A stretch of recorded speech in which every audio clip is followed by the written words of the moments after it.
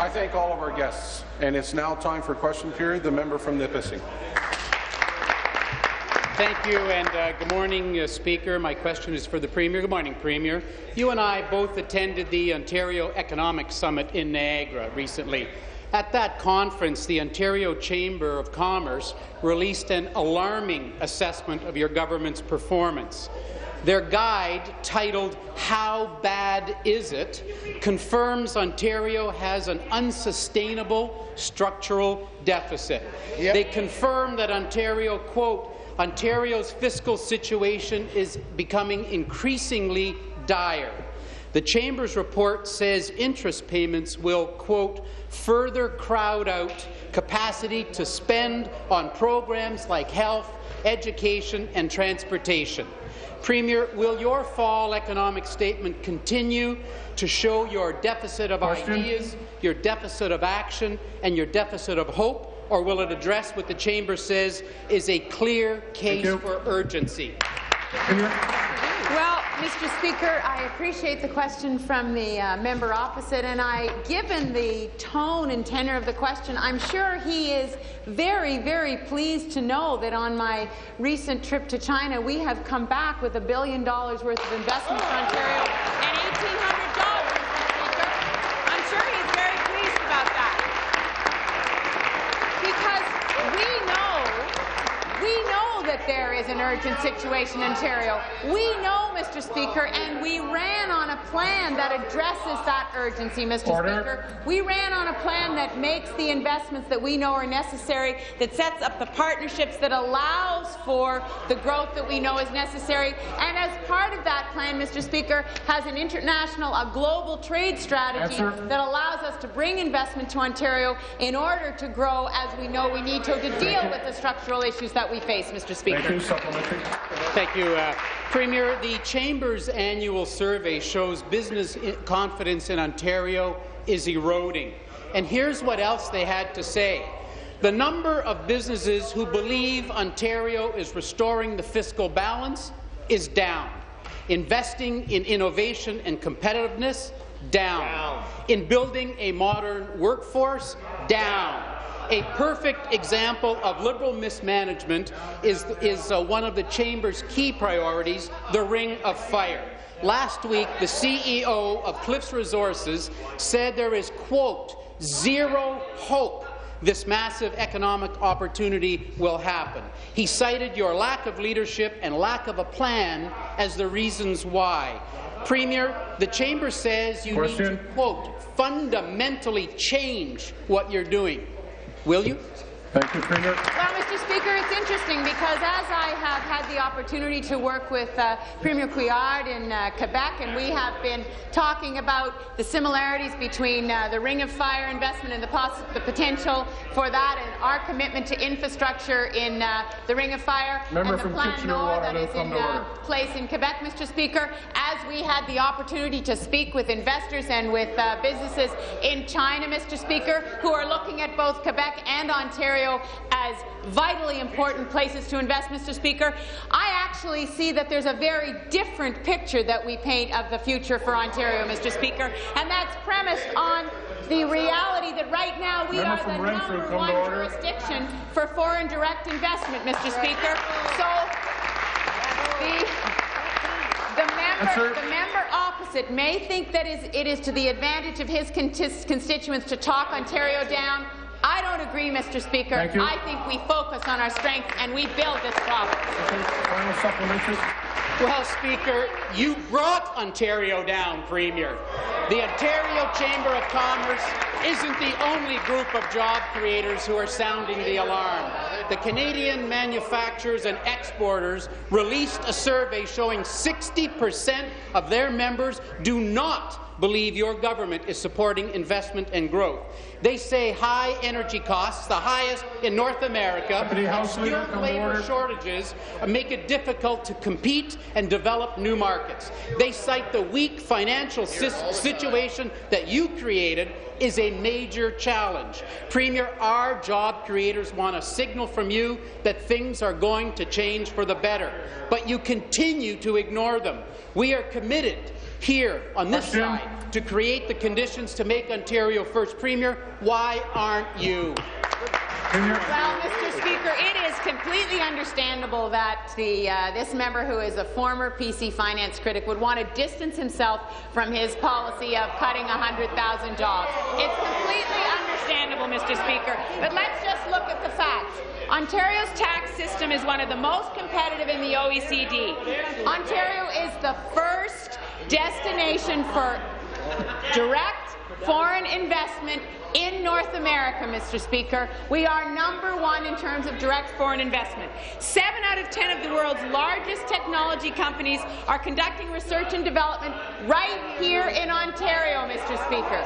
So I take no lessons from the member opposite in terms of what we need to do to grow this economy, Mr. Speaker. Cutting 100,000. Order. 10-second wrap-up.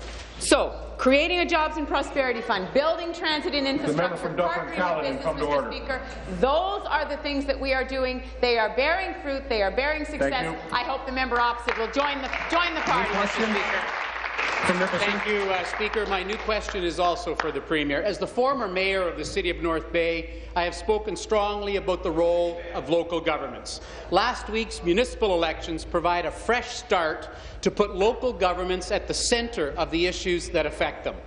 The new mayors and councillors need to look beyond their cities and towns, because things you do here affect them at home. When you bring an aviation fuel tax, they lose jobs at home. When you bring a pension tax, their chambers tell us that 53% of their businesses are going to fire people to pay for it. The decisions you make with no consultation with local governments are hurting communities. Will you continue to say you consult, only to surprise them with a new bill, Premier?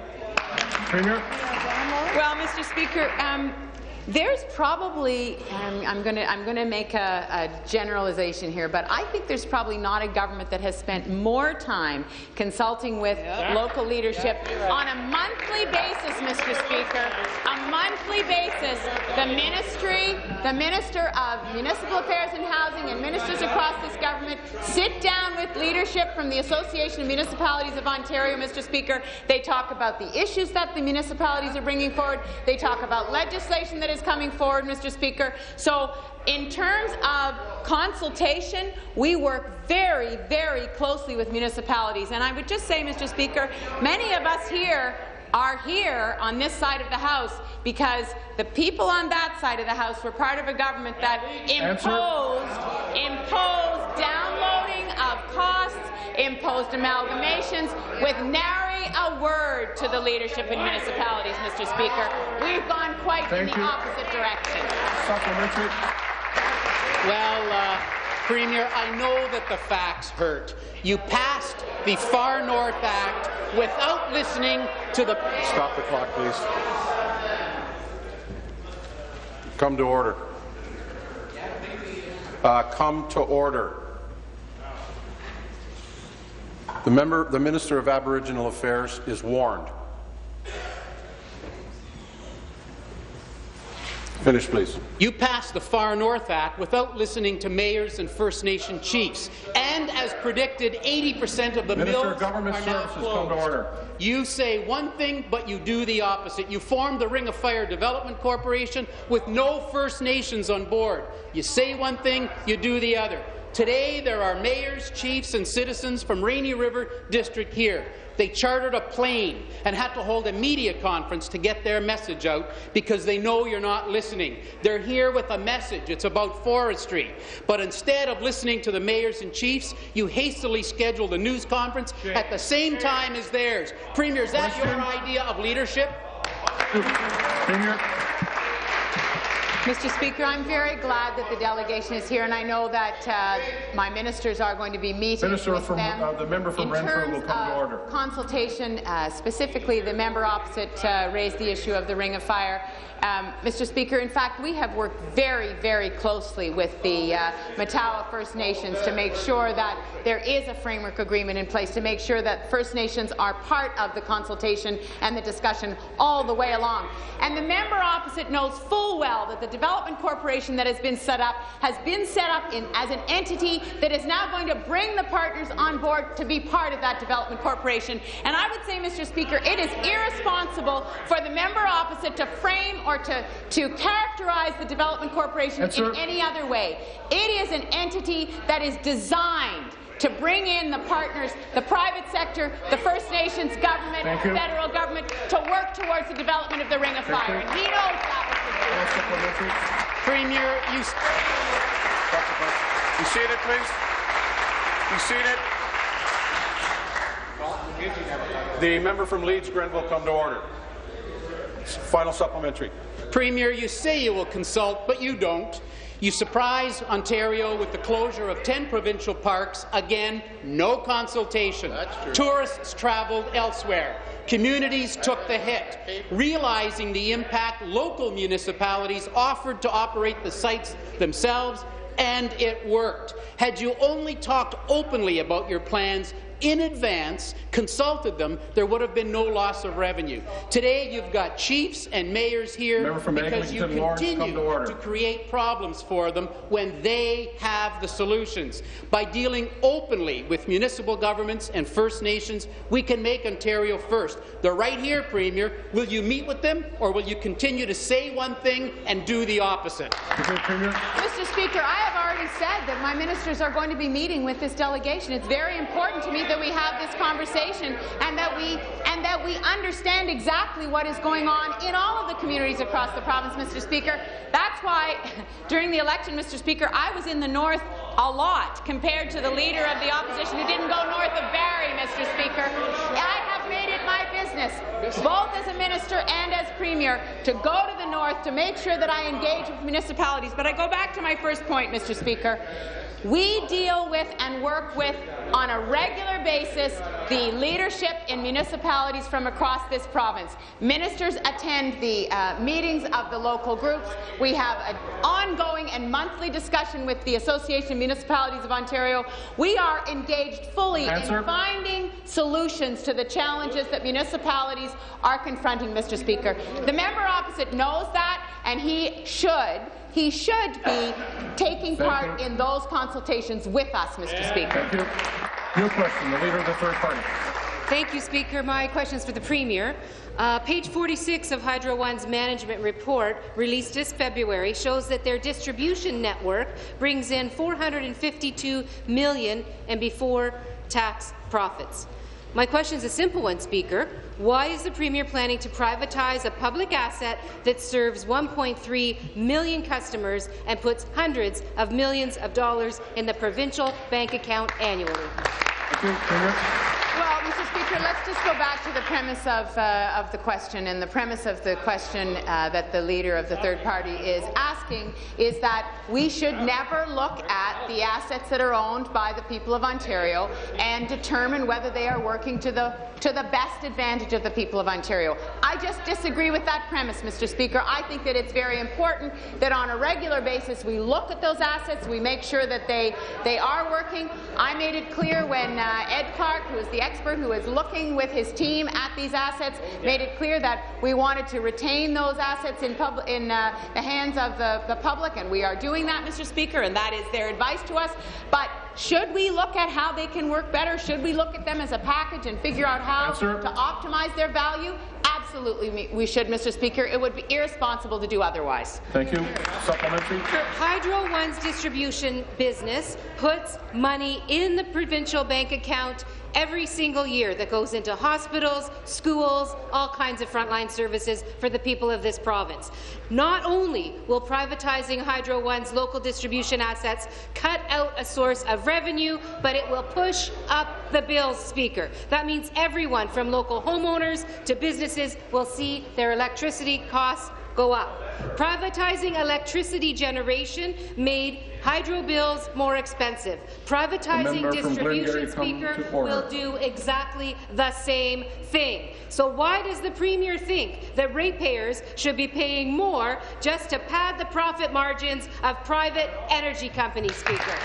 Well, Mr. Speaker, actually, the Leader of the Third Party once again has got it wrong, because the parameters that we gave to Mr. Clark was that the revenue stream that is already in place, Mr. Speaker, either needed to stay in place or needed to be enhanced, because we recognize, as she does, I suppose, that it's very important that that revenue that comes into the provincial coffers and is used for services to the people of Ontario, that remain whole. And so if the Leader of the Third Party chose to read the whole speech that Mr. Clark gave and look at the whole interim report which will come out, she will see that those revenue streams, the integrity of those revenue streams is whole, Mr. Speaker, that there is an offset for that revenue that she's proposing, and that in fact the effect on the rate base, Mr. Speaker, will not be negative, will actually help people across the province. That's right. Thank you. Final supplementary. Speaker, the more you look at the Liberal plan, the less it makes sense. The Premier is privatizing an asset, Speaker, that brings in hundreds of millions of dollars annually. And they're ignoring the lessons of history, Speaker. Privatizing electricity generation made hydro bills more expensive, not cheaper. Privatizing distribution, Speaker, is going to do exactly the same thing. Now, will the Premier admit that her plan to privatize Hydro One's distribution assets will cost everyone, from homeowners to businesses, Minister of Economic Development, higher come to order. bills?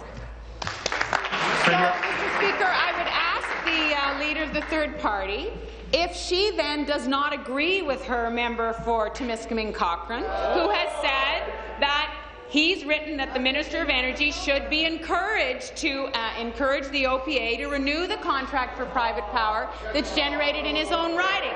I would also ask the member opposite, the Leader of the Third Party, to explain whether she disagrees with her government's policy when it was in office, when they signed 9 private power generating contracts, Mr. Speaker. The reality is that we have asked experts to look at the assets that are owned by the people of Ontario. We have said that we prefer, that we believe that those should be kept in the hands of the people of Ontario, but can they be optimized? Answer. Can we do better in terms of the value of those assets? Yes. We believe we can, Mr. Speaker, and that's exactly what we're going to do. Thank you. New question. I asked the Premier to look at history's lessons, Speaker. That's what I asked the Premier to look at. My next question, in fact, is for the Premier.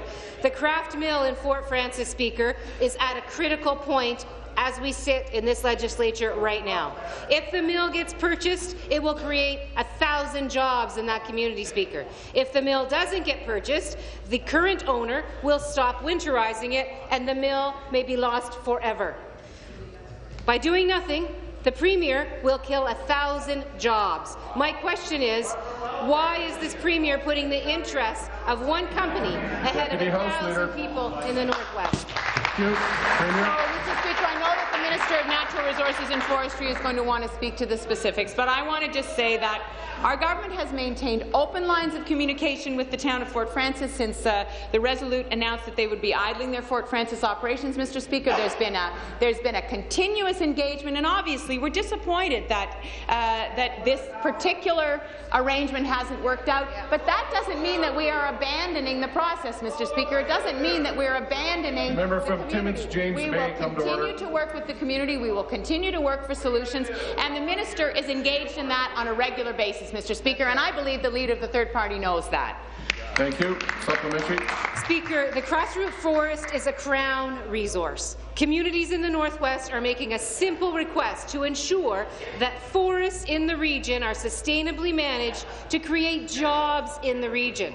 With a stroke of a pen, the minister can convert the sustainable forestry license to an enhanced sustainable forestry license so that the community and companies manage that forest together. But the minister has said that nothing is going to happen until 2016.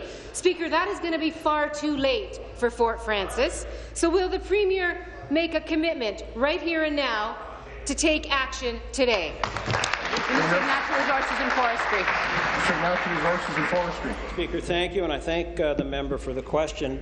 Speaker, the premise of the question is that if an enhanced sustainable forest license was in place today, If those discussions had started a year ago, and quite frankly, if they'd started a year ago, I still think it's unlikely that one would have been in place today, because the 4 priority areas that are being worked on still do not have one in place today. Right. But even if it had been in place, there is no guarantee, and the people from Fort Frances are aware of this, there is no guarantee that that in any way would have facilitated a deal, a private sector deal, between 2 forestry companies. Yes. Speaker, MNDF staff, MNRF staff, and MNDM staff were at the table guiding the process. But at the end of the day, this was very clearly a business-to-business relationship. Fundamental to all of this is that the mill is owned privately. The company is not in bankruptcy. They own the mill. They own the asset, and clearly they're fundamental to any deal coming together on this file. Order. Final supplementary. Speaker, the people of Ontario, the Crown owns the forest. That's the point.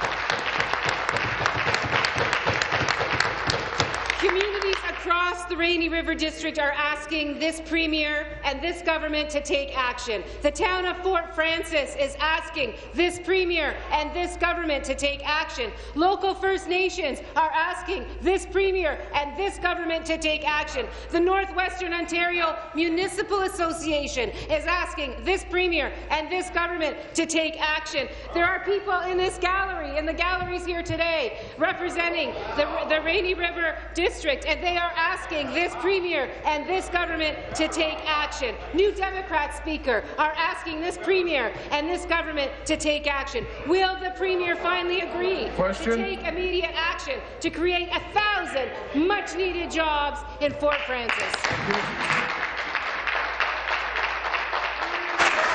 Be seated, please. Be seated, please.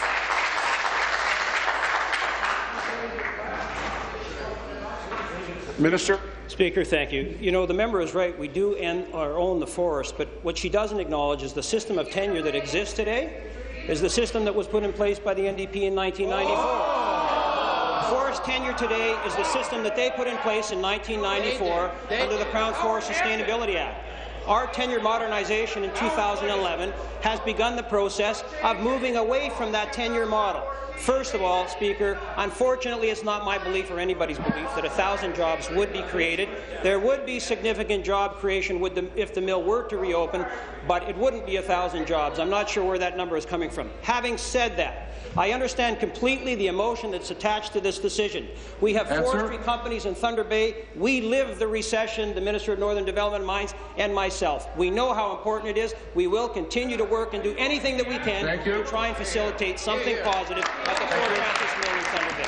Question? The member from... Stop the clock, please. Be seated, please. Be seated, please. New question, the member from Haliburton, Forest Lakes Brock. Thank you, Mr. Speaker. My question is for the Premier. Premier, it has been 24 hours since I asked you to strike an all-party select committee to study sexual harassment in the workplace. Yesterday, you talked about being open to conversations and the need to be vigilant. But those are all vacant words with no commitment to action. What better way to demonstrate that this is a serious issue than by agreeing today to strike an all-party select committee to study sexual harassment in the workplace?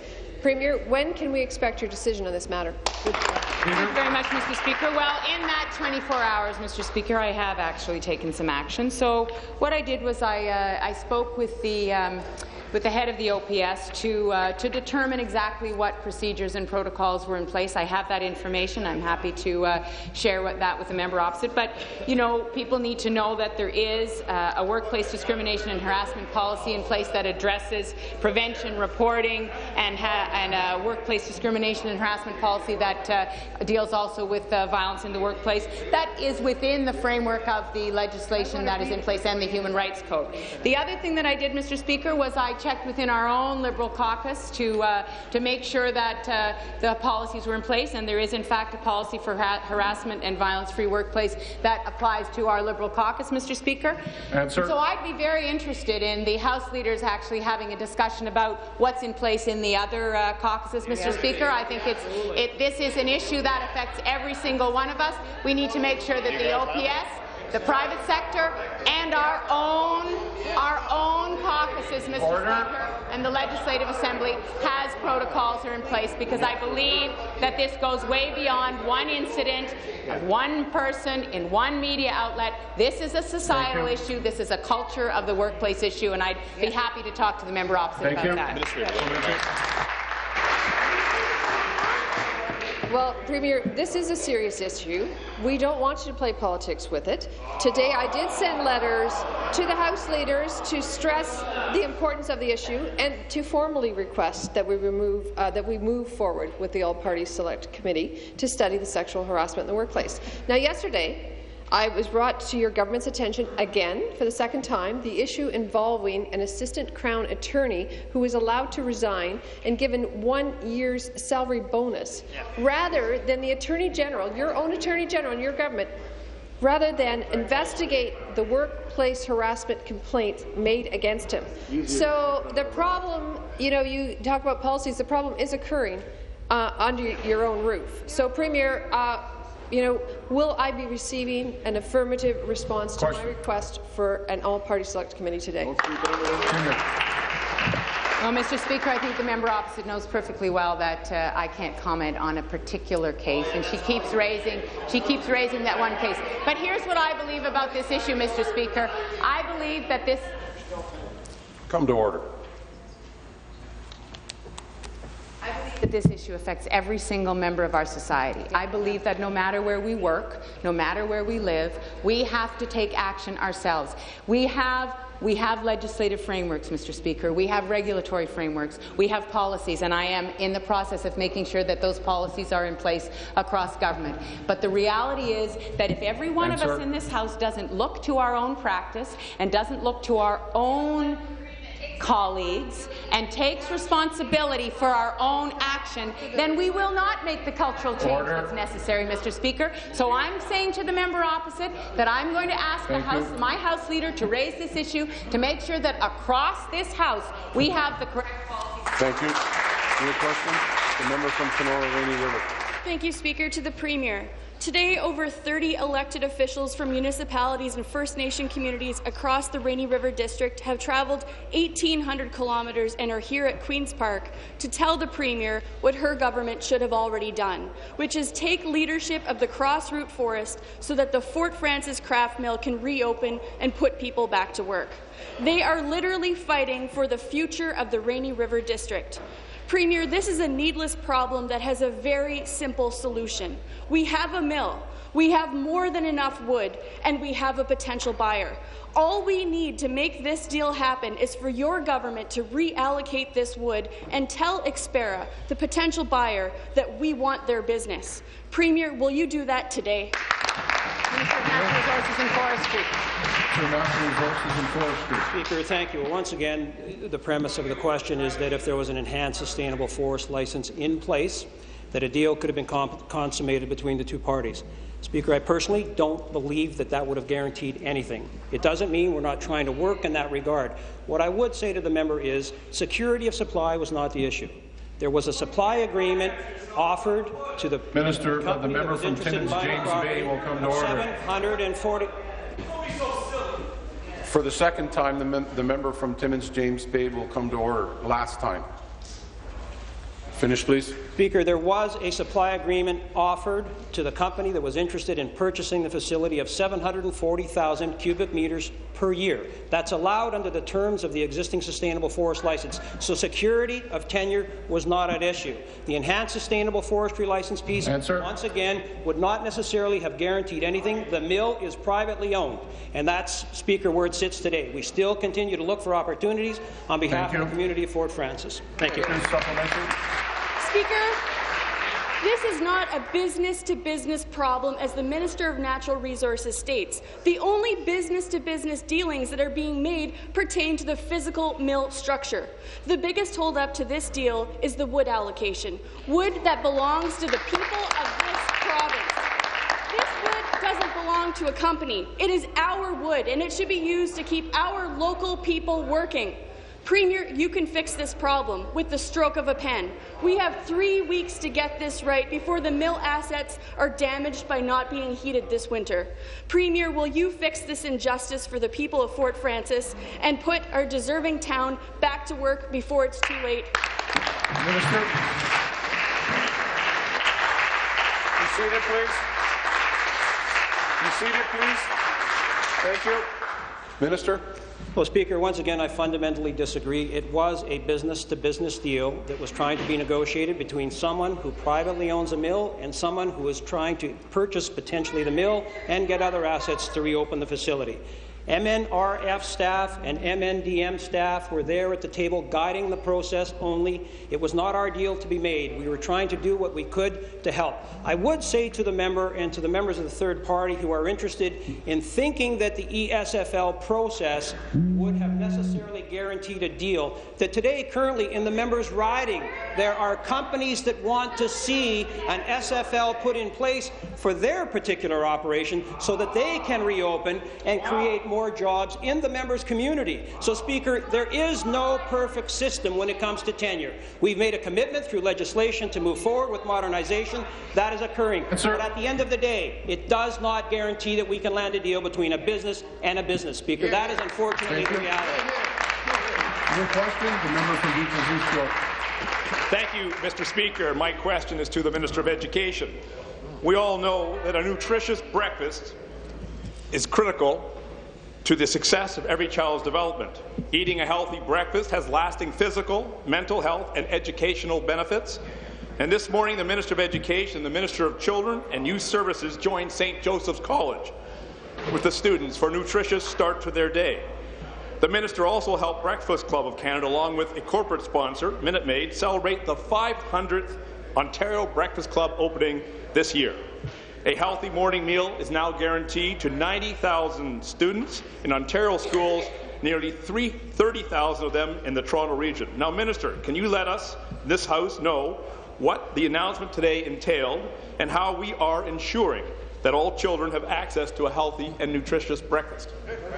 Thank you. Minister of Education. Yes, and thank you to the member from Beaches East York for his interest in this very important issue. Speaker, it's a top priority for this government to ensure that students are starting off their day with the support they need to succeed, and that includes breakfast. So the Breakfast Club of Canada was founded on the belief that every child has the right to succeed in life, and most of all have the safe and reliable access to food. A healthy breakfast helps with better student attendance, increased physical activity, increased self-esteem, and improved memory and cognition.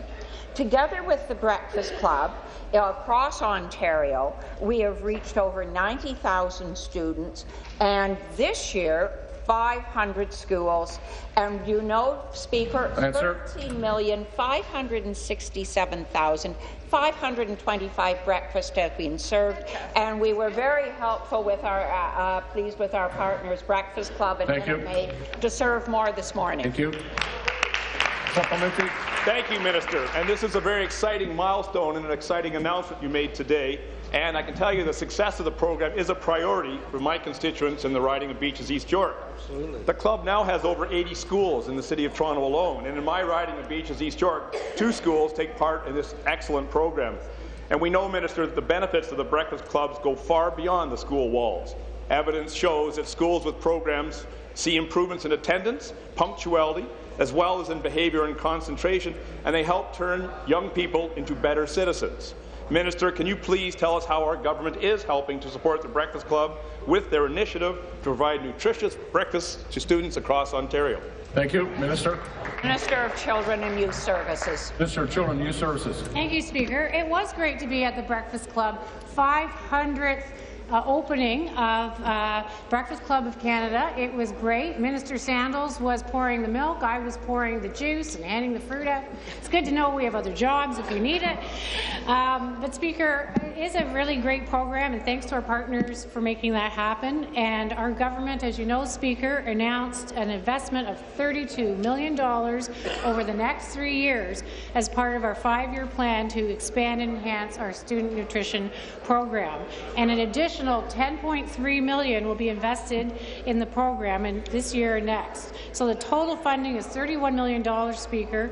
That's 340 new breakfast programs, and it is to establish programs where there are higher needs. So it's very focused. 56,000 more children. It's fantastic. We're committed to making sure Students Ontario start their day off right. Thank you, Speaker. New question, the member from Lambton Kent Middlesex. Well, thank you very much, Mr. Speaker. My question this morning is to the Minister of Citizenship, Immigration and International Trade. Minister, as you know, the role of the Fairness Commissioner is to make sure that everyone who is qualified to practice in a regulated profession can get a license to practice here in the province of Ontario. Minister, we have learned that in the last 15 months, the Fairness Commissioner, Jean Augustine, has expensed over $3,400 in limousine rides to Ontario's taxpayers. Minister, nothing is too small for this government's appointee to expense. On a flight to Halifax, she even billed taxpayers $3.40 for her airplane headphones.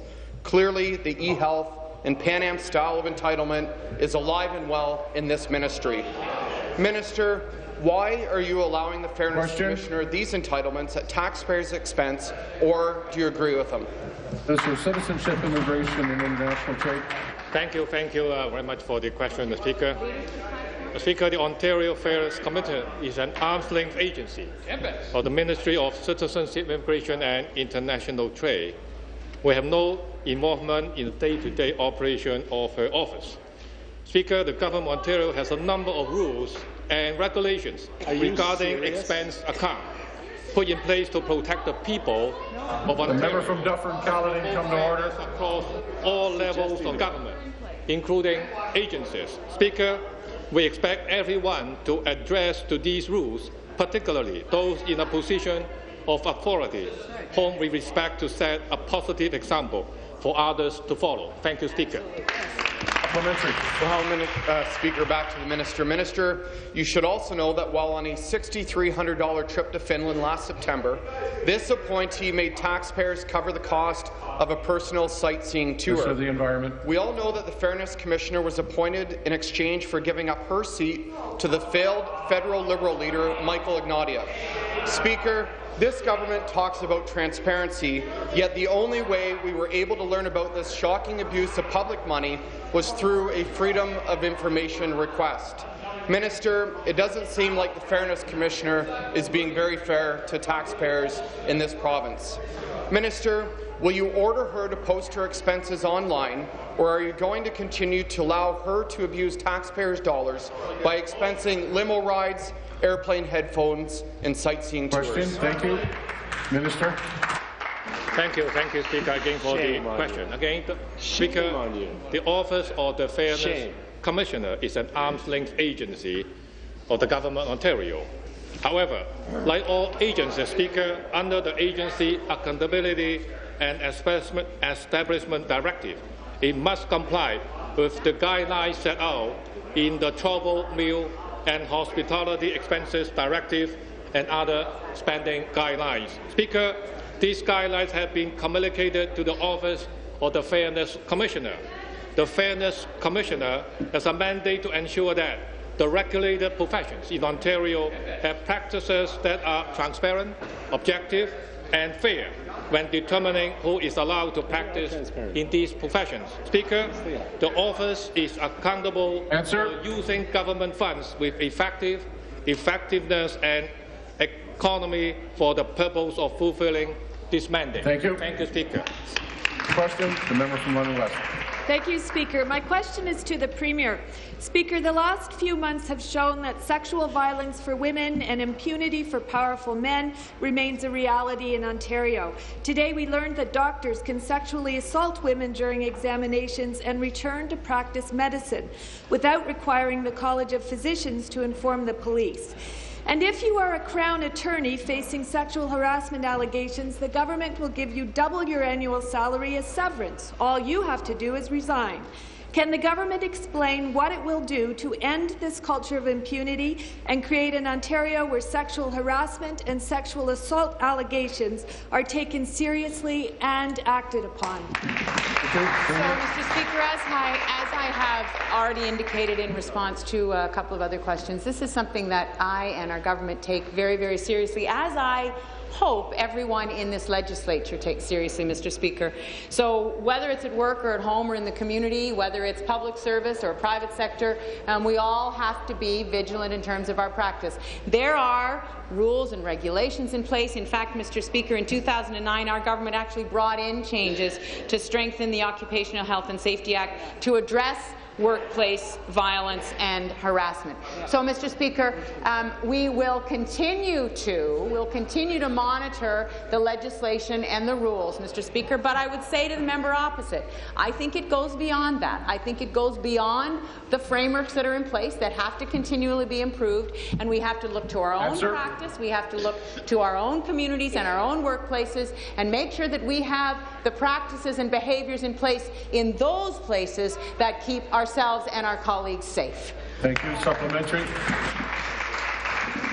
Speaker, beyond monitoring, there are specific ways this government could address violence and harassment faced by women now. For example, yesterday we heard that some journalism students were warned against internships at Q with Jian Ghomeshi. We know that interns are vulnerable. They fear reprisals or damage to their careers if they report inappropriate or even illegal conduct by their employers. I've tabled a bill that would allow interns to anonymously report inappropriate conduct. This is one simple measure the government can take now. But much more needs to be done to make violence prevention an all-of-government priority. Will this government move immediately to update Ontario's Sexual Violence Action Plan to include real goals, real funding, and real progress so that it offers real protection for women today? Premier. Minister responsible for women's issues. The Minister responsible for women's issues. Thank you, Speaker. And as the Premier said, sexual violence and abuse of any kind is a very serious issue. We all take it seriously. I find it completely unacceptable, and it is something that we all have to think about here in the legislature, in workplaces and beyond, because sexual violence has a devastating impact. And we have many initiatives and programs. We have a $15 million sexual violence action plan. We also have additional money to support sexual assault centres. And I want to say here what I said outside the House, Speaker. If people are facing abuse, I encourage them to go to the authorities if they can. I encourage them to go to support groups if they can. I encourage them to go to their unions if they can. And there's many protections. Interns are covered by the Human Rights Code and employer policies. There are many progressive policies, Speaker, in workplaces that require employers to respond to formal and informal complaints of abuse. It's something we all have to take seriously. We're working on it. We'll continue to invest in this. Thank you. New question, the member from Burlington. Mr. Speaker, my question is for the Minister of Municipal Affairs and Housing. On August 4th, extreme flooding hit my riding of Burlington, as well as areas in the riding of my colleague, the member from Halton. The City of Burlington received nearly 200 millimetres of rain in 5 hours. That is equal to the total rainfall usually received in the months of July and August. This flash flood caused damage to more than 3,000 homes throughout Burlington. In August, Burlington City Council passed a resolution requesting assistance under the private component of ODRAP for assistance to individuals for essential expenses not otherwise covered by insurance.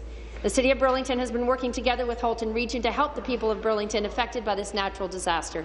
Mr. Speaker, I am so proud of the community spirit that has flourished throughout Burlington as a result of this extremely successful fundraising on behalf of those who need it most. Minister, will you please provide an update on the status of Burlington's application?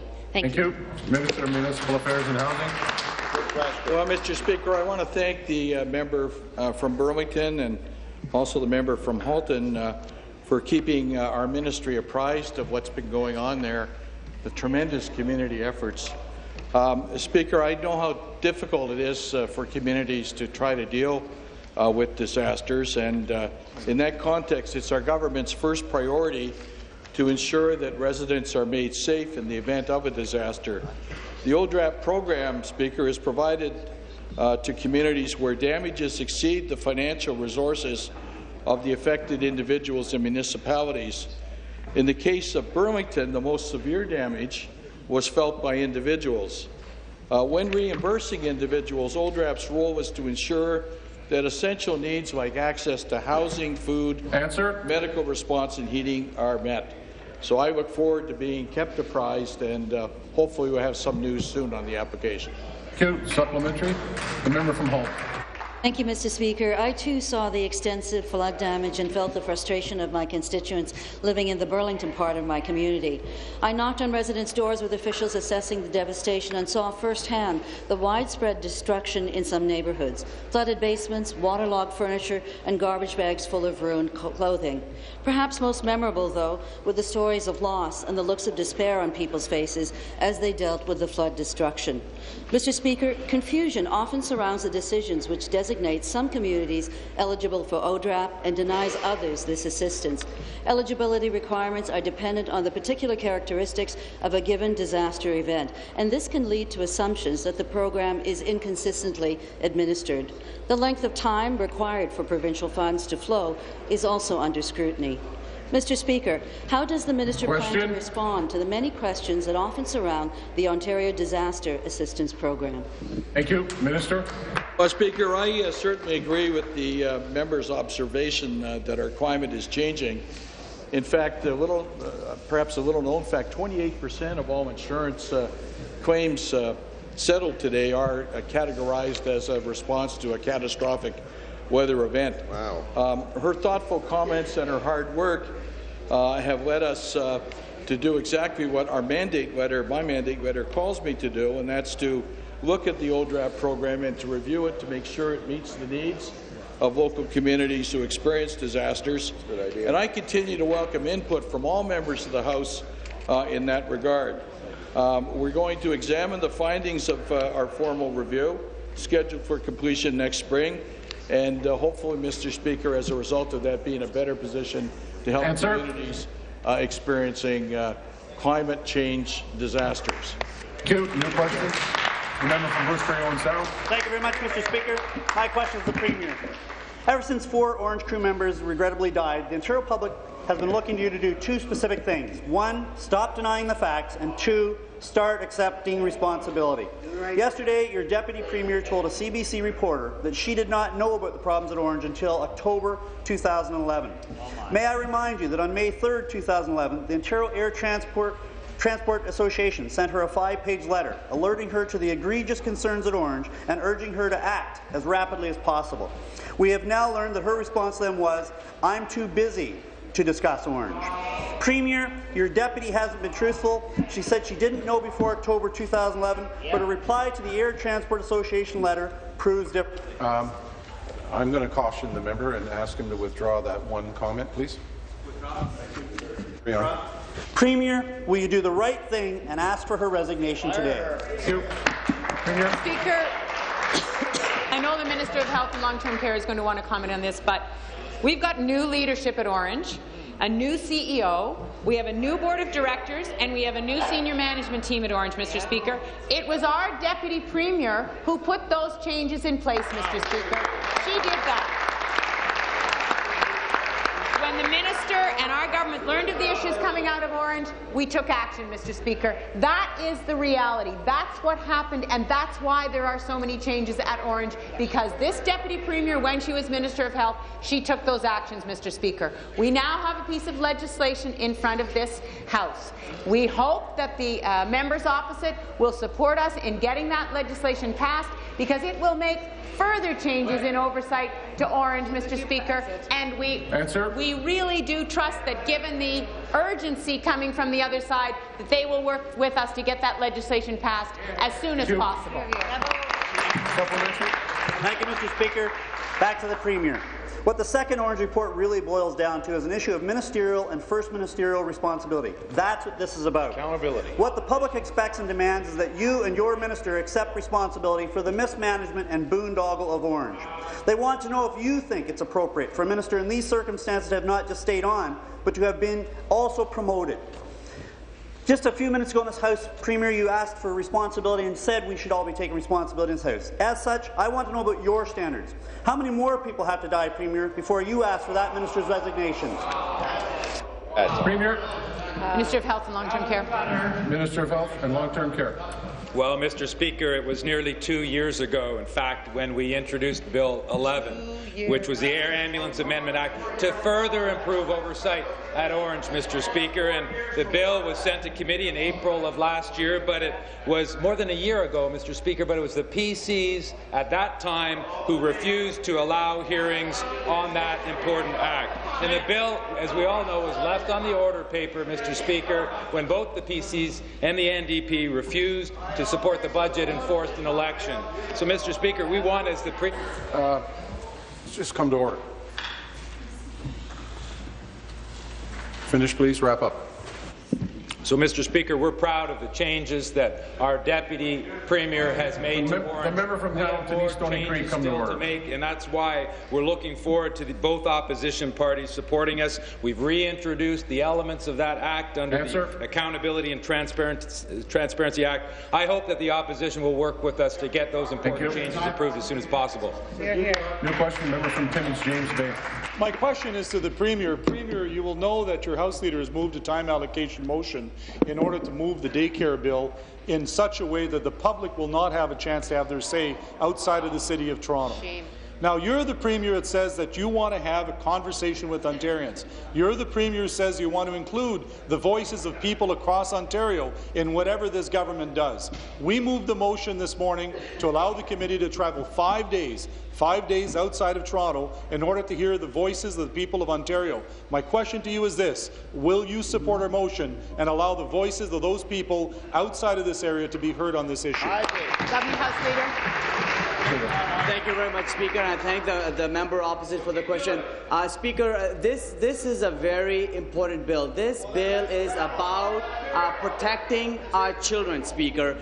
This bill, the core essence of this bill is to make sure that our kids are safe when somebody else is looking after our children. I speak, Speaker, as a parent, and that's why, Speaker, we cannot take any more chances in terms of tragedies that could be traumatic or fatal for our children. That is why the Minister of Education, Speaker, had tabled this bill some time ago in the previous Parliament to ensure that we move ahead with protecting our children, making sure that our children are getting the best possible care. The kind of attention, Speaker, that we have put in our schools, we need to make sure that when it comes to childcare, our children are safe at all times. That's what parents are asking us for to do, and we need to do that by passing this bill. Well, you say that you're a parent from Ottawa, and any parent in Ottawa will not get a chance to speak to this bill. So the question is simply this. Your government, under the leadership of this Premier, says you want to hear from Ontarians. We want to engage in conversations with people across this province. We agree. We believe it's important to hear the voices of people from Ottawa, of people from Northern Ontario, people from the Southwest and others when it comes to important issues such as daycare. So our question is simply this. Will this government support a motion that will allow the voices of the people of Ontario outside of Toronto to be able to be heard on this issue so that their thoughts, their reflections can be seen in the final product of this bill? Thank you. Speaker, I ask the opposition to stop playing politics when it comes to the lives and the protection of our children. Speaker, this bill at its heart, at its core, at its mandate is about protecting our children, and partisanship should not be the one that should trump the safety and the security of our children when they are being looked after by somebody else within our community. And some of you are not even in your own chairs. Don't insult the kids. Finish and wrap up, please. Thank you, Speaker. I laud the Minister of Education for bringing a very extensive piece of legislation based on very substantive consultations that she took place. That's why this bill was tabled, Speaker, almost a year ago, and have had ample debate. We need to make sure that we protect our kids. New question. The member from Ottawa, Orleans. Merci, Monsieur le Président. Thank you, Mr. Speaker. This morning is for the Minister of Northern Development and Mines. Mr. Speaker, just last week, Ontario Mining Association hosted their annual Meet the Miners Day at Queen's Park. Plusieurs d'entre nous, moi-même. Many of us, myself included, were very happy and proud to participate in this event and to learn about the exceptional role that they play in our province, in the daily events of our province. In mine financing, geology and engineering, stable exploration and mining industries, and has one of the lowest mining tax rates in Canada. And we have the advantage of a strong economy, competitive business costs, and world research and development environment. Monsieur le Président, can the Minister inform the House on the status of the mining industry in Ontario and its significance to our provincial economy? Merci beaucoup to the member for a really important question. And may I say, on a day when the official opposition is talking down the positive aspects of the economy, I think it's important that we get the facts out about the mining industry. It was a great gathering of Meet the Miners last week, and I think it's important to state that despite certainly the challenges within the sector, Ontario continues to be the leading jurisdiction in the country for both the exploration and the production of minerals in Canada, and certainly a major player across the world. And it plays an incredibly important part in our provincial economy. Speaker, the mining sector directly employs some 26,000 workers, and in 2013, the value of mineral production in Ontario was $9.8 billion. Ontario's mining supply and services sector, 50,000 workers employed, $10 billion in output. I'll look forward to giving you more details during my supplementary. Thank you. Thank you. Thank you, Mr. Speaker. Our government's plan to build Ontario up by creating a dynamic and supportive environment where business can prosper. The Minister has made it clear that our government is doing just that when it comes to the mining sector. The global mining economy is evolving and new competition is always emerging. I know our government is committed to ensuring that Ontario remains a world leader in mineral exploration and mining investment. Monsieur le Président, can the Minister tell the House what our government is doing to maximize Ontario's mineral potential and support a modern and innovative industry, ensuring that Ontario's mining sector continues to thrive for decades to come? Merci. Well, that's just another great question, Speaker. I mean, being certainly armed with a spectrum of solid data, well-researched information is crucial to an industry that requires innovation, and our understanding of the industry requires us to move forward. And that's why our ministry certainly partnered with the Ontario Mining Association and another organization to provide support for research in that sector. 2 reports were released last week, one of them from the Ontario Mining Association, which actually spoke to the direct economic impact of a gold mine. It's a remarkable story. The details are worth getting into. I know I don't have time for that. And there was also a great report by the Canadian Association for Mining Equipment and Services for Export, CAMISI, as it is known by those of us in the sector, which actually talked about the incredible economic impacts of the mining, supply and services sector, which I referenced earlier, as being up to 50,000 people employed and over $10 billion of total value input. It's a great story in the sector. Lots of challenges, but we're working and focusing on everything, and may I say, including work going forward on the Ring of Fire. Thank you so much. Thank you. Question, the member from Wellington, Halton Hills. Thank you, Mr. Speaker. My question is for the Minister responsible for infrastructure. Why is it taking the minister so long to put together the list of infrastructure projects which he needs to submit to the federal government to receive funding under the Building Canada plan? Sir, of Economic Development, Employment and Infrastructure. Mr. Speaker, I used to be a hockey player, and when I went into the corners and somebody had their elbows up, they always got a little taste of the stick. And I want to put that analogy to use here. The federal Minister of Finance, Mr. Speaker, was being very disingenuous yesterday when he suggested incorrectly that Ontario was in any way holding up the Building Canada Fund. In fact, Mr. Speaker, since March, We've been waiting for documents from the federal government that ironically came 2 hours after I spoke out yesterday. So, Mr. Speaker, the Minister of Finance federally may be very embarrassed by this. The fact is, Mr. Speaker, that we're going to continue to invest in infrastructure, and he should be embarrassed when you look at the comparison between the federal investment in infrastructure compared to ours. We're investing $130 billion over the next 10 years. The federal government's only investing $70 billion, Mr. Speaker, and that includes their own buildings through the whole country. Thank you. Supplementary. Mr. Speaker, even with all the bluster that the minister can muster, he cannot deny that there are nearly $11 billion on the table set aside to support infrastructure projects in the province of Ontario. This government has insisted time and time again that infrastructure spending is their priority. They've made promise after promise: improved public transit in Toronto, all-day two-way GO service through my riding, high-speed rail between London and Toronto, the Ring of Fire, the list goes on and on. Yet Alberta, Nova Scotia, New Brunswick and Manitoba have all submitted their lists. This minister continues to drag his feet. Will this government get its act together and commit to getting its list of preferred infrastructure projects to the federal government by week's end? Thank you.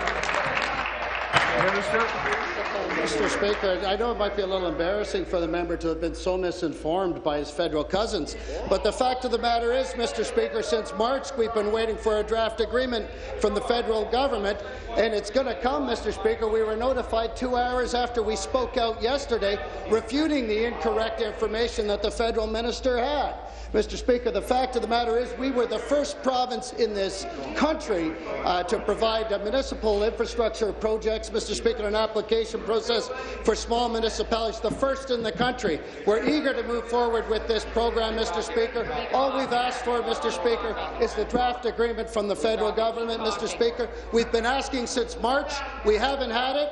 Within 2 hours of us speaking out yesterday, miraculously it's going to come. Mr. Speaker, we'll keep working with the federal government, despite the fact that they're so undercharging infrastructure in this province, Mr. Speaker. Their contributions are... Seated, please. The member from Leeds, Grenville, on a point of order.